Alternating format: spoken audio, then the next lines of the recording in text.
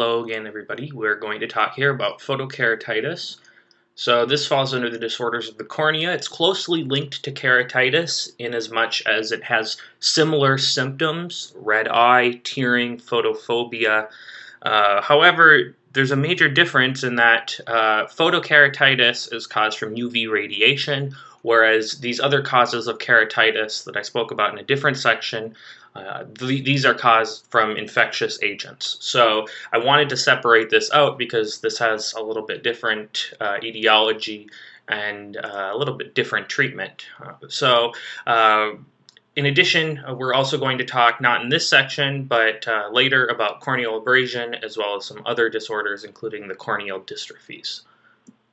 So this is the cornea here. That would be this layer that sort of looks like it's bulging out here. I don't know if it really bulges out that much, but the cornea is consistent with the sclera, which is the white of the eye, and you have here a clear layer. So the cornea is clear. It's not white like the sclera, and of course that makes perfect sense, because if it weren't clear, then you wouldn't be able to conduct light through the lens and ultimately to the retina. So the cornea is clear, and it's made up of a couple thin layers of cells and collagen. Collagen is what makes up the stroma, and that's the largest portion of the cornea. But it is clear, it has no blood vessels, it gets its nutrients solely through the tear film and through the anterior aqueous. All right. So here is a histology of the cornea, and you don't need to memorize this by any means. This is step one stuff, but I just added it in here to sort of help wrap your head around what the cornea is, what it looks like. So this is on the outside here. This is outside of the body. This is in towards the middle of the globe on the left side here. So on the outside you have the epithelium, and that is a stratified squamous epithelium. You have a thin layer here that's called Bowman's membrane or Bowman's layer. Then this thicker layer, the thickest layer of the cornea, is all stroma. It's called the stroma. It's just made up of collagen. You have Descemet's membrane, which is the basement membrane for the stroma, and then you have an endothelium. And then interior to that would be your anterior aqueous. So photokeratitis is a disruption of the corneal epithelium due to UV radiation exposure, which results due to the disruption in a mild inflammatory response, which involves the cornea and also the conjunctiva as well. UV light is the most common cause of radiation injury to the eye, and this makes sense that it affects the cornea because the cornea absorbs most of the UV radiation. Now, this isn't something that you're going to get if you go outside and go and get your mail, or even if you drive a few miles in in the sun. This is something that you get from very typical risk factors. It's not something that you get just from incidental daily exposure to the sun. So what are some of these risk factors? Well, here where I work in Minnesota, we see a lot of skiers and snowboarders that come in with symptoms consistent with keratitis. And that is because the snow reflects 80% of UV radiation. And so because of that, if you consider it reflects 80% of the radiation, it doesn't mean that it reflects 80% of the brightness, 80% of the UV radiation. It's almost like you're staring into the sun while you're skiing or snowboarding. And so very, very important that skiers and snowboarders wear sunglasses. Also, people who use snowmobiles, anything where you're out in the snow for a prolonged period of time. You also see this with indoor tanning beds. Certainly, you're at much higher risk to get photokeratitis if you're in one of those indoor tanning beds versus if you're just outside tanning. Flood lamps, halogen lamps, and then welders. Welders use a tool that causes UV radiation. I'm not exactly sure how that works, but welders use it's an arc, so they call it arc keratitis, carbon arc keratitis, or welder's keratitis. Okay, so the symptoms are just like any kind of keratitis. Eye discomfort, usually it's a foreign body sensation, mild to moderate pain. However, in photokeratitis, typically it's going to be bilateral because both eyes are exposed at the same time.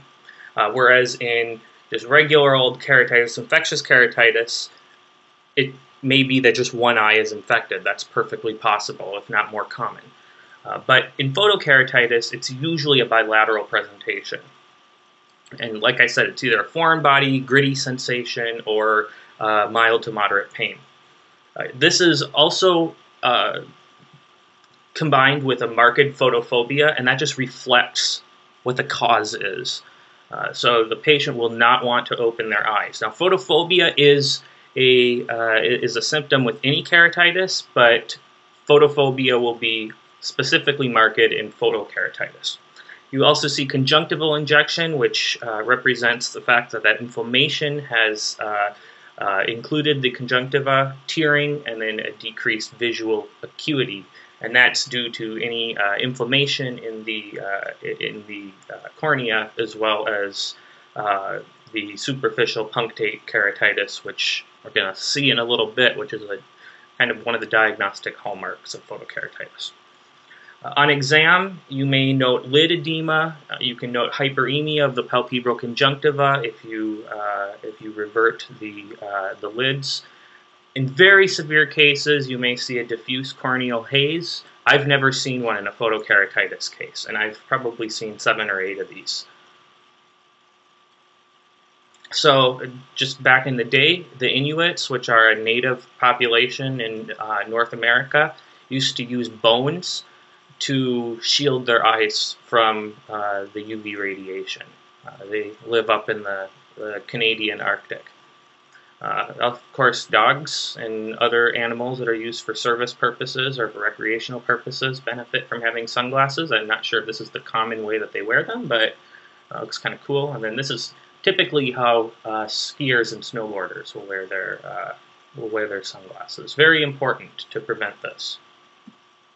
So the differential for photokeratitis is, of course, any other cause of red eye. So our differential for red eye specifically includes conjunctivitis, acute anterior uveitis, acute angle closure glaucoma. With photokeratitis, the patient will typically have a normally reacting pupil, and that will set it apart from acute anterior uveitis or an acute angle closure glaucoma. In some cases, if it's really, really severe, the patient may have a reactive miosis, but typically the patient will have a normally reacting pupil. Visual acuity is usually slightly reduced, and that stands in contrast to the acute angle closure glaucoma, where the patient's vision will be extremely reduced, usually just to hand motions, and conjunctivitis, where the patient's vision is not reduced at all. There may be tearing, but there's never any discharge. Other causes of keratitis should be in your differential, as well as corneal abrasion, but photokeratitis can often be connected to a preceding event, especially if you're working up in the northern areas, skiing, snowboarding, snowmobiling, being outside in the snow, where the patient was exposed to high amounts of UV light and didn't use protection. The symptoms will be delayed from the exposure for about 6 to 8 hours. So this will typically present in the evening or at nighttime because the patient is out during the daytime when they're getting exposed. And I just want to go back real quick. When you're doing your exam, typically you're going to have to give the patient a topical NSAID in order to get at their eyes, because the patient will really not want to open their eyes. So just to add that. All right, so for diagnosis, what we use is just like pretty much any other keratitis to get at the diagnosis for that. We use fluorescein staining because, remember, we can't see the cornea, so we need to use something that will help us see the cornea if, in fact, the epithelium is encroached upon. So the way to think about this is fluorescein staining. If you just put it on a healthy cornea, it's not going to stick. However, if the epithelium is denuded, if you have an ulcer, or if you have an abrasion, or if the epithelium is removed, then the fluorescein will stick. It will stick to the Bowman's membrane. and so you will note a defect. So you use fluorescein staining, and the cobalt blue lamp will help you see where the fluorescein has stuck, and it will look green as opposed to blue. And we call the way this appears, we call this superficial punctate keratitis, this diffuse uptake. So this is what it looks like. You don't really see any ulcers. Like if you look at the ulcers in keratitis, infectious keratitis, you usually have one larger lesion. Here we just have these little lesions that we can see, this little punctate lesions, as the name implies, superficial punctate keratitis. Okay, down here too. And they're all around the cornea. Here's another one, a little bit more severe, but you can see again here, superficial punctate lesions. Okay, the treatment is going to be, of course, while the patient is there. Usually you're going to have to do this in order to examine the patient. A topical NSAID, used either in the ED or in the clinic. You can use ketorolac, diclofenac. There might be more, but these are the two that I'm aware of. This will predictably improve the patient's symptoms. Now, where the controversy comes in is, what do we do when we send the patient home?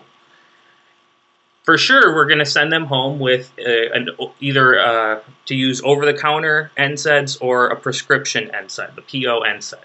That's perfectly fine. And you can even give them a PO narcotic acetaminophen like Tylenol 3 or oxycodone acetaminophen for breakthrough really severe pain. The controversy, though, comes in, do we give them a topical NSAID to use? And for a while, the prevailing consensus was no, because NSAIDs increase the time it takes to heal, and we want these patients to heal. However, some sources do support the use of outpatient topical NSAIDs, and that would include the American Academy of Family Practitioners, as well as the American Academy of Ophthalmologists. So if the ophthalmologists say it's generally okay, then I think I'm comfortable with it. So some sources do discourage it, citing increased healing time and abuse, but traditionally these are used. It is technically off-label to prescribe a patient with topical NSAIDs for outpatient use. So I would recommend avoiding, if you're in test-taking purposes, I would recommend not doing it because it's off-label. I would recommend just discharging them with a PO NSAID and a PO oxycodone acetaminophen for breakthrough pain. But in real practice, it's very commonplace for practitioners to send patients home with a limited dose of the topical NSAID. You're going to see this in most cases. So it's one of those off-label uses that's very commonly done. But for test-taking purposes, in general, it's good to avoid off-label treatments. And then in addition, you'll want to give the patient education. They should avoid exposure to the sun while it's healing, and use UV filtering lenses in the future when they're going out skiing or snowboarding or snowmobiling or whatever they're doing. And if the pain hasn't improved after 48 hours, they should return for reevaluation. And that's because photokeratitis, as well as a lot of the other keratitises, they tend to heal relatively quickly.